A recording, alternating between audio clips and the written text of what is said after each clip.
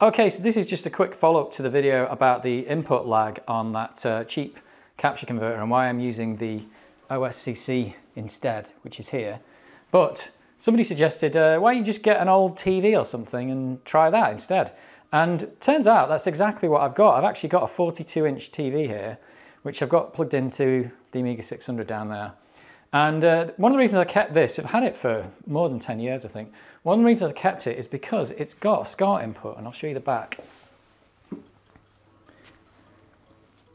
Yeah, it's actually got a SCART input there, in addition to HDMI, and it's a 1080p television. So I've continued just to keep this, and you can see there I've got the Amiga plugged in through the SCART input there. I don't know what model television this is. There it is. 42CS460, it's an LG television. So yeah, I've had this for quite some time. And the picture's not so bad, it's got a 4:3 mode, so you can see there, that's Turrican. It looks okay. It's not as good as the OSSC converter, but you know, it's usable and it's got the right aspect ratio, so that's pretty good. So we should test the input lag on this and see if this performs any better than the cheapo Amazon HD unbranded converter. So I'll do that now. I'll switch the camera over to 200 FPS and we'll give that a go. So here's the results of the Turrican 2 test. So I'm just going to press the button on the joystick. I think it's there. So yeah, there. So the button's been pressed. We'll see how many frames it is before we see anything on the screen. It's 5 milliseconds per frame because I'm recording at 200 FPS. So it's 1, 2, 3, 4, 5, 6, 7, 8, 9, 10, 11, 12, 13, 14, 15, 16, 17, 18, 19, 20. 20 frames, and I can see the muzzle flash on Turrican 2. So 20 frames, that's 100 milliseconds for the LG TV to respond to the input. So that's actually, it was 50 milliseconds for the OSSC. It's 100 milliseconds for this LG television, so it's added an extra 50 milliseconds of latency. That's 2 Amiga frames of latency. And the cheapo Amazon converter, the HD video converter, was actually 145 milliseconds to respond. So that actually doubles that. So the LG TV, the inputs on that actually aren't as bad as that converter box. And I was actually having a quick go at Turrican 2 on that, and it didn't feel really bad. It's still worse than the OSSC, and the picture quality is a little bit worse as well. But on the whole, the actual inputs on that television are actually, you know, worth using over that capture box if you can. So your mileage might vary if you find an old television that's got SCART input or some kind of input that the Amiga will accept. Mileage may vary. You may get better results. You may get worse. So I'll put the results of this on the screen. Between the 3 things that I measured, and yeah, the TV wasn't as bad as the converter, but still nowhere near as good as the OSSC. So yeah, your mileage may vary, but it would be worth trying out an old TV if you've got one instead of that converter box, as you might get better results.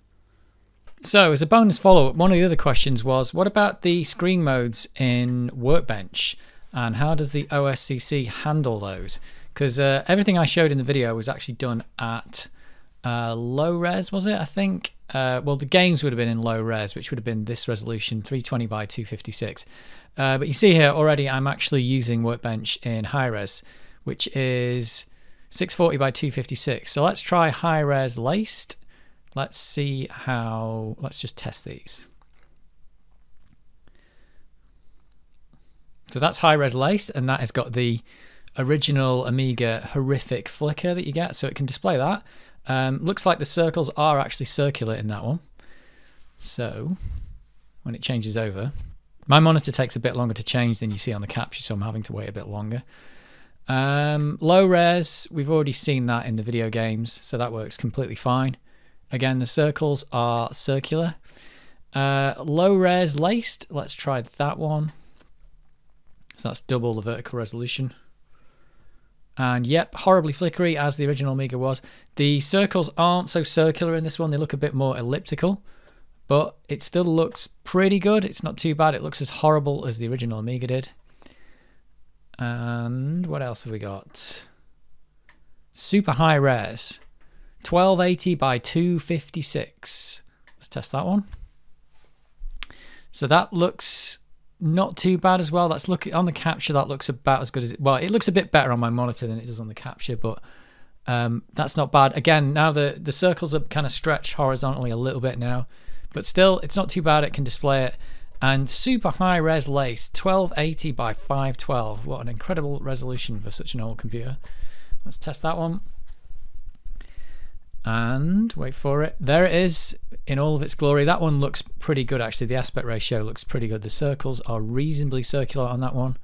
And it's got, yes, a horrific amount of flicker, which may be coming out differently on the capture because of the just the way it's captured, but it looks pretty good on the monitor. It looks as it looks as good as it did back in the day, which I never liked using those original displays.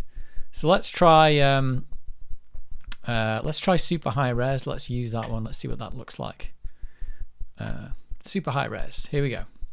Yep, there you go. So it works fine. It's just as responsive as the other modes, and the text is quite readable on my monitor, so that's pretty good. Overscan, printer, screen mode. I can read all that.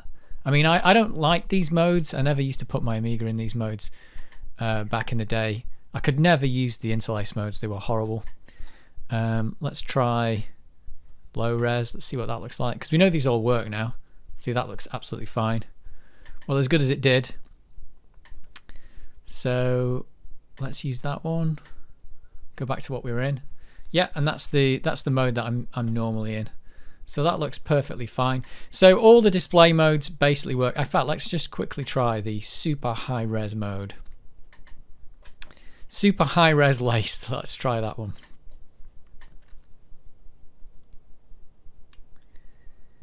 There it is. And it's horribly flickery, which is how the original Amiga was. I mean, I just could not look at that. That is completely horrific, but it totally works. It's absolutely fine. And yes, you will have a seizure looking at that all day. so let's go back to good old-fashioned high res, which is where I'm at on my Amiga. And there it is. That looks pretty good. So not too bad. So yeah, there you go. Workbench is completely fine with the OSSC. It doesn't mind any of the screen resolutions that I can throw at it anyway. So confirmed, works. I think the Amazon Cheapo works as well, and I bet my LG TV works as well, to be honest. But just to confirm that the OSSC won't have any trouble with anything you throw at it.